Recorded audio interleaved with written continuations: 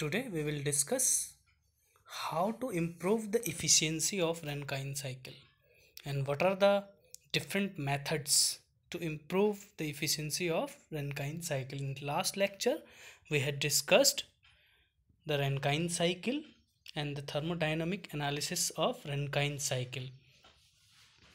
Now we are going to discuss how to improve and what are the different methods to improve the Rankine cycle. Okay, let me start. No, how we can increase the efficiency of Rankine cycle. So first of all, we know efficiency is output upon input. Efficiency is output upon input. And what is the output in case of Rankine cycle? Turbine work minus pump work. What is the output in case of Rankine cycle? Turbine work minus pump work. And what is the input?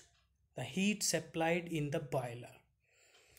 So output upon input, whether we can increase the output to improve the efficiency or we can decrease the heat supply in boiler to increase the efficiency. So here, in TS diagram, this is the turbine work after expansion. This circle shows the turbine work. So how we can increase this turbine work? Whether lowering the condenser pressure. When this line will goes down, then this straight line will increase. The increase in this is expansion line means the increase in turbine work.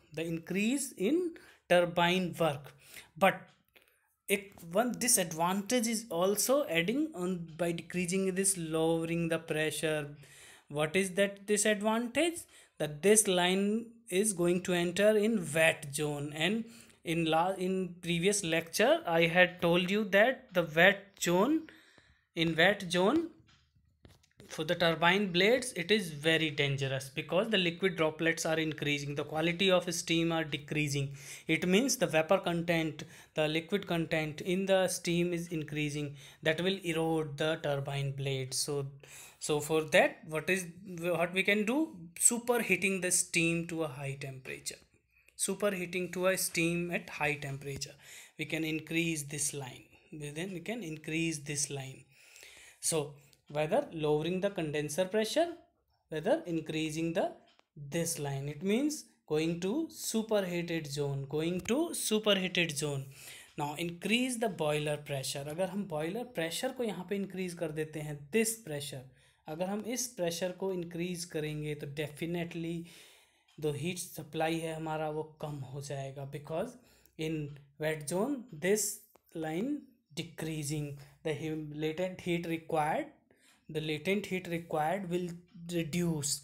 जैसे जैसे pressure हमारा बढ़ता चला जाएगा, latent heat क्या होती है? जो फेस चेंज में रिक्वायर्ड होती है. तो बॉयलर में हम क्या कर रहे हैं? वाटर को स्टीम में कन्वर्ट कर रहे हैं. तो यहाँ पे बॉयलर का स्टीम. तो ओवरऑल हमने जो मेथड देखा वो कौन से मेथड्स हैं? There are 3 methods to improve the efficiency of Rankine cycle. कि उसमें क्या कर सकते हैं हम? या तो हम कंडेंसर प्रेशर को रिड्यूस कर दें.